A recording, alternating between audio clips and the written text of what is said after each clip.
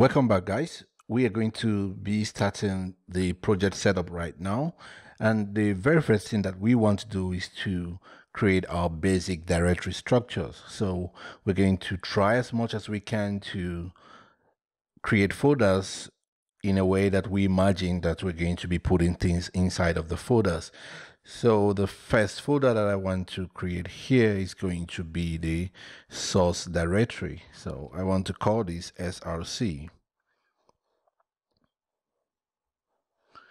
And I also want to create another folder. This is going to be my test directory.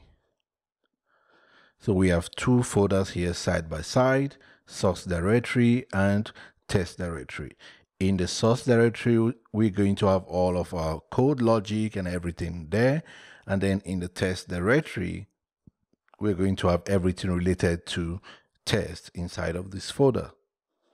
And then inside of the source directory, I want to create new directories. So the first one will be config. And this is going to hold our configuration files for the application. So if we have some information that we need for the application to be able to run, we are going to put them inside of files that will be located inside of this folder.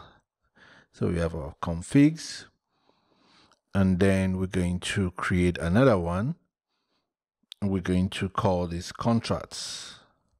So contracts are basically interfaces that we're going to be using in our application. Remember that in my previous series, the OOP Bootcamp series, I've explained that an interface is basically a contract. So we are going to have some interfaces in our application, and they're going to be inside of this folder. And the reason why we use interfaces is so that we are able to decouple our application. Then we're going to create one more folder. So this is going to be database. So this is a folder that's going to contain our database connection script, our query builder, and also the drivers for the different APIs that we're going to support. So we're going to have support for PDO driver and also for MySQLi driver. So if you could use PDO, that means that you could potentially use about 12 databases. Then we're going to create one more folder here. This is going to be the exception folder.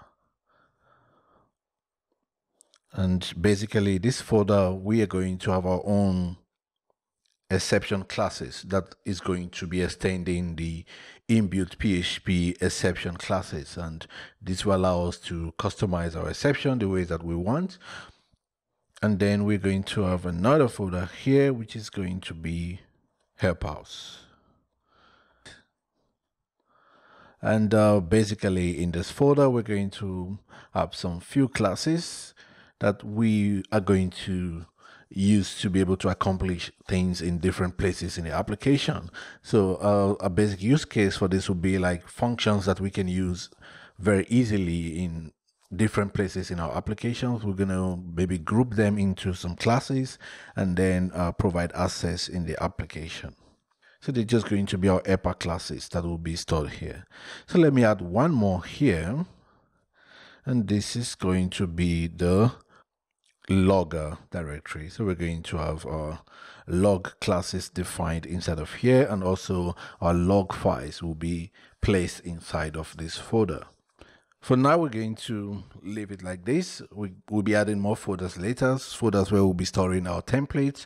Templates are going to contain our HTML file that we'll be using for the application.